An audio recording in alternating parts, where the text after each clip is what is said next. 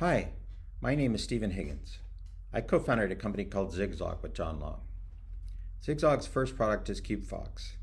Today we're going to chat about one of KubeFox's superpowers, virtual environments. I'll refer to them shorthand sometimes as KubeFox VEs or simply VEs. KubeFox VEs enable you and your teams to focus on application development and not be hamstrung by DevOps. We'll start by walking through the basic challenges and desires of teams as they collaborate on the development of applications for Kubernetes. Then we'll talk about the needs of companies from a similar perspective. We'll then walk through some hypotheticals for the enhancement of a simple application, how that would look with bare Kubernetes, and how it would look with KubeFox. I'd like to mention that we're very interested in your feedback and welcome your participation in our journey. We're just getting started, so it's a good time to check us out. A great way to get started is through the Quick Start, which we just pointed to Azure, by the way. You can see links for the KubeFox repo and Quick Start here at the left, as well as a general email address for Zigzag, and finally, direct email addresses for John and me. We also have a live stream coming up in March, and we'll walk through some coding exercises with Hasura so you can see KubeFox in action. Without further ado, let's chat about team and company desires. What do teams want? Simply put, teams want to innovate without friction. They want to prototype rapidly, compare versions for functional and behavioral differences, easily test, and do so without worrying about provisioning. Low friction also extends to an absence of bureaucracy, being able to quickly get things up and running and make changes. For instance, modify any app component, switch data stores, trace an individual component, iteratively redeploy and test, etc. And they want to be able to do all of this without DevOps involvement. The ideal would be independent sandboxes for every team and even for individual developers. Sandboxes that could be stood up, torn down, and run side by side to compare and contrast, and where no analysis or other team involvement was necessary to wire components together. Finally, developers want to focus on the application, not security, not telemetry, and not other infrastructure. What do companies want? Companies share the desire for innovation. Companies must innovate rapidly to drive competitive advantage and build technical barriers to entry. And they want to be as responsive as possible to their customers. This gets tricky, particularly with high-end vertical applications. If an application is being enhanced for different customers in different ways, maintaining a cohesive architecture becomes challenging. While companies aspire to these goals, they're also obligated to keep an eye on costs.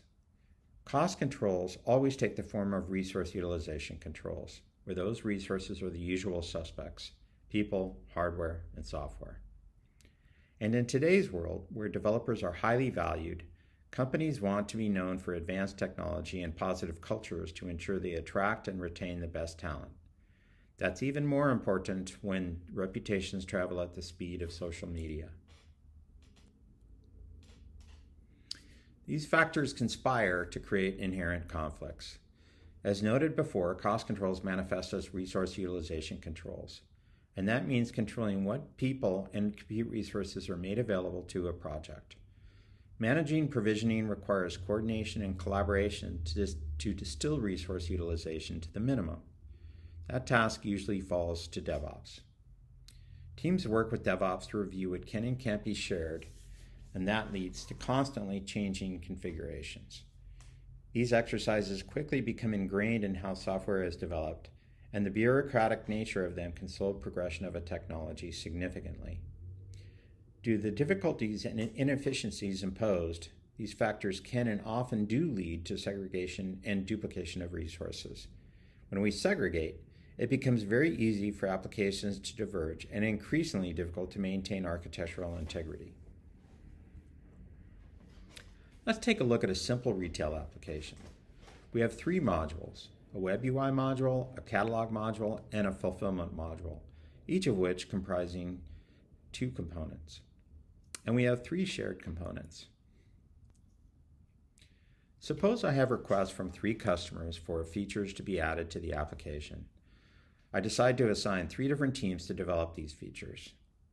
I want each team to work in parallel and get through the work quickly and efficiently. So they need to be able to function with as little overhead as possible and without conflicting with the other teams. Let's drop back into developer utopia again. It would be very desirable if each team could launch into their projects with no concerns around provisioning or resource management. Even within a team, we'd like to empower engineers to prototype quickly without impacting their teammates. One way to achieve this with minimal resource utilization would be to namespace each team. They could then share the components that are not changing. However, that does take configuration to achieve. Segregation by namespace may work if we're talking about a single component. Configuration would be required, but the balance of the components could be shared across teams. And segregation may work if each team is working within a single module. The pattern here is probably clear. The larger the subset of shared components, the easier it will be and the more efficient it will be to namespace each team and wire things together in a rational way. But these are really not realistic scenarios. What is far likelier is that each team is working on different components or a mixed set of components. The tipping point where it becomes impractical or too painful to share resources actually happens pretty quickly. Even enabling a single engineer to rapidly innovate is difficult. Again, what we really want is for the teams to each function as if they were the only team working on the app. They'd be able to quickly and easily prototype and test various versions without any overhead. And ideally, we'd be able to extend those benefits to individual engineers within those teams. The reality is that the use of namespaces requires significant DevOps involvement. Let's delve into that. Using namespace segregation means that we need to determine who's working on what. This is an imperative as it dictates how we structure the system or systems. We need to duplicate config maps and secrets, which cannot be shared across namespaces. That necessarily means remembering to copy those resources across namespaces when they change. We need to configure deployments, ingress, routing, and telemetry. Routing requests through different versions of the app in and of itself can present some significant challenges. Each team will be working on different components and determining how they'll test. And the results of those tests will be dependent on correct configuration. We'll probably also create an additional namespace for integration testing, for instance, for smoke testing. Sometimes we end up going down the brute force route and creating separate clusters. Of course, there are significant trade-offs, but in some cases, the brute force option imposes the lowest DevOps overhead and is the least bureaucratic. A clear drawback here, though, is obvious: cost. How do things change with KubeFox in the picture? The changes with KubeFox are pretty significant. Inter-team coordination becomes unnecessary, and DevOps doesn't need to be burdened with day-to-day logistics around individual team efforts. We don't need to configure ingress. We don't need to configure namespaces. We don't need to duplicate and manage config maps and secrets. We also don't need to configure deployments or telemetry. In fact, in some cases, deployments are not even necessary. By the way, regarding config maps and secrets, we can use KubeFox VEs to customize things. For instance, we can switch the database we're accessing and layer in different credentials. And we can do so for the same deployment and without deploying any new code. Developers can make changes to the application, and when they're ready, they can publish the app. They don't need to configure CI/CD to do so. This is important to emphasize. Developers are largely removed from CI/CD logistics. They don't need to worry about or manage deployments for individual components. KubeFox handles this for them. KubeFox, not teams or developers, evaluates the repo and determines what has changed, then containerizes and distills the deployment to only changed or new components. Developers always interact with KubeFox at an application level. Teams and developers can deploy multiple versions of the application, and those versions can coexist side by side with prior versions. And developers can make changes and test those changes against the prior versions of the app. and they can do so without DevOps, without wiring things together, and without additional configuration. One reason why KubeFox can achieve this is because KubeFox routes dynamically at runtime. Requests are evaluated at each component-to-component transition and routed to the correct version of a component for that version of the application. Telemetry is available by component, application, or across the cluster. Remember our messy example? Let's take a look at how teams would function in a KubeFox world. Team A is working on a single component, the web UI. When Team A is done working on the web UI, they commit their changes to the repo. Doesn't sound very much different at this point, does it? When ready, Team A publishes the application. KubeFox looks at the repo, determines that only the web UI changed, and containerizes and deploys only the new version of the web UI to the cluster. Remember, Team A is publishing the application. They're not publishing the component. KubeFox is the one that figures out what changed. After Team A deploys, two versions of the retail app are available. The original version and the updated version that uses version 2 of the web UI. It's that simple. Let's take a moment to delve a bit deeper into KubeFox capabilities and how VEs help simplify engineering workflows. This is a sample of what the YAML looks like for the Team A VE. It's surprisingly simple, and you use kubectl apply to write it to the cluster. When Team A deploys, they deploy to the Team A VE. Traffic is routed to the Team A VE by subpath, so it's extremely simple for Team A to test their changes without being impacted by the activities of their Team B and Team C colleagues. When teams deploy, they deploy to a KubeFox VE that they define and control. Team A can optionally release the retail app. When an app is released to a VE, KubeFox defaults any traffic directed to that VE to the released version of the app. So Team A can modify and release iteratively without changing any of their unit tests. Versions of the app that are not released can be accessed via query parameters. A common workflow is for a team to repeatedly iterate and test their changes against a prior version, for example, a production version. KubeFox makes life simple for developers and QA by enabling them to rapidly iterate their changes and retest. It's important to emphasize that developers and teams can accomplish all of this independently. For instance, there could be an individual engineer in Team A who creates their own VE to experiment with the change. This is a simple overview of the composition of the app and how traffic would be handled when Team A releases version 2 of the web UI to the Team A VE.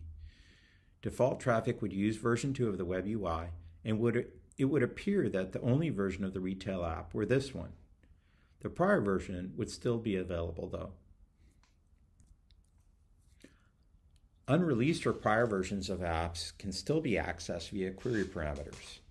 We can run and access multiple deployments simply by specifying the name of the deployment as shown in the URL here and the KubeFox VE. We can deploy multiple times and access those deployments as if they were running in their own private sandboxes. Team A can access the original version of the retail app after deploying the new version. It will appear as if nothing changed. No deployment or other configuration changes are necessary to achieve this. Let's get a little bit more involved.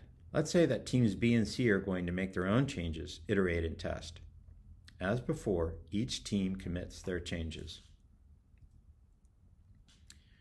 Teams B and C operate as if they're independent and they have autonomy over the cluster.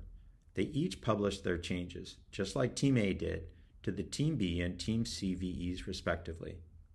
Again, KubeFox distills the deployments to changed and new components only, containerizes and loads them into pods in the cluster. For each team, only 3 components changed. So when each team deploys their new version of the app, 3 additional pods each will be created on the cluster. Note that when teams B and C deploy, the cluster changes only differentially, meaning that the cluster has only 7 additional pods running, 1 for Team A and 3 each for teams B and C. However, there are 4 different versions of the app running: the original version, Team A's version, Team B's version, and Team C's version. This is a key value add of KubeFox, deployment distillation. KubeFox creates new pods only when there is a container that has not already been loaded into the cluster. Deployment distillation, along with dynamic routing, enable KubeFox to maintain the minimum subset of pods in the cluster. In a sense, KubeFox is regulating provisioning automatically. Just as with Team A, Team B can interact with the application as if they were working in a private sandbox. Behind the scenes, KubeFox is routing traffic for Team B as if the only changes were Team B's changes. Team B's VE, Team B, is analogous to that of Team A. The VE and deploying to that VE are all that are required to partition traffic for Team B, as if their changes were the only changes that had been made. And this pattern is identical for Team C, with the same simple YAML. Let's chat briefly about smoke testing. What we want is for QA to have the latest version of changes from all 3 teams. So we want a version of the retail app that is composed like we see here. We'd like to be able to do this with minimal effort and overhead. So how are we going to go about it? The first thing we'll do is we'll create a new virtual environment.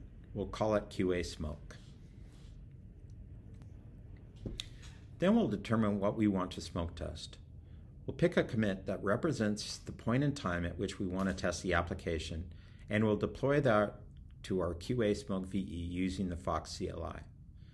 With KubeFox, we can deploy an application by a commit or by tag. When we're iterating quickly, as with dev or when we're smoke testing, we're focused on the speed of testing and not so much on formal versioning around release. So we'll typically work with commits.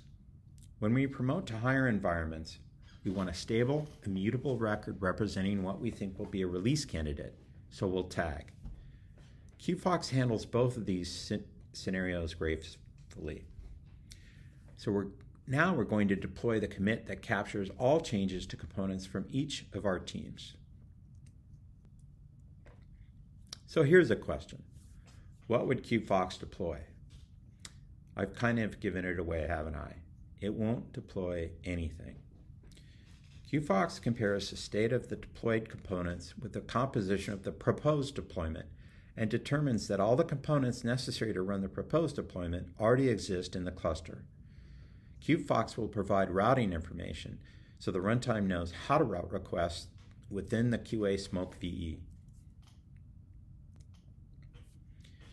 QA sees the application with the components as they existed at the point in time for the commit we deployed, in this case, the version 2 changes from each of teams A, B, and C.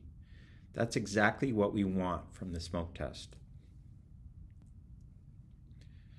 Suppose that as part of Team C's project, they would like to test with 2 different Postgres instances fronted by Hasura. The first thing we're going to do is create 2 new VEs, Team C Hasura 1, Team C Hasura 2. These are not backend specific VEs, by the way. The -1 VE could comprise the original deployment with no component changes coupled with the original backend, and the -2 VE could comprise Team C's changes coupled with the updated backend. As before, our -1 VE is very simple. KubeFox is capable of injecting the configuration and credentials, including secrets, necessary to provide Hasura what it needs to connect and interact with our original data store. The -2 VE is old hat to you by now. The -2 VE directs KubeFox to inject a different set of configuration and credentials and connect with our new data store. We could do what we did before with smoke testing, enable QA to test all changes with the new data store. And remember that there is no modification to ingress or internal routing, and all of these components still reside within the same cluster. I hope this piques your interest and you decide to check out KubeFox. We welcome you to do so, and we invite your thoughts and feedback.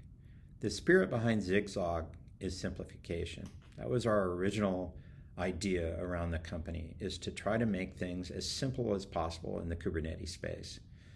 To that end, we think you'll find KubeFox easy to work with. If you don't, we would like to know about it. The Quick Start is a great way to get started and gives you a peek at the power of KubeFox. We recently ported it to Azure, and you can run it on your local system on a Kind cluster or run it in Azure. Thank you very much for your time.